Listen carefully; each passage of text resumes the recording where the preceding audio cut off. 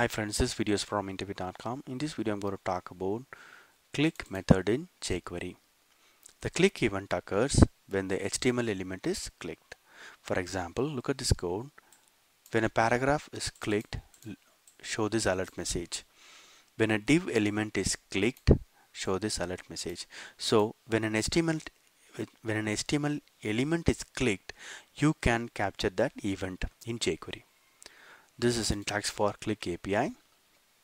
Let me explain you with a simple HTML code, then I'll show you a live demo. Here there is a paragraph and a div element. The scenario is when I click on the paragraph, I want an alert message. When I click on the div element, I want an alert message. How can I do it? I can use the click API. The meaning of this code is when paragraph is clicked, show this message. When div HTML element is clicked, show this alert message. Let me show you the demo.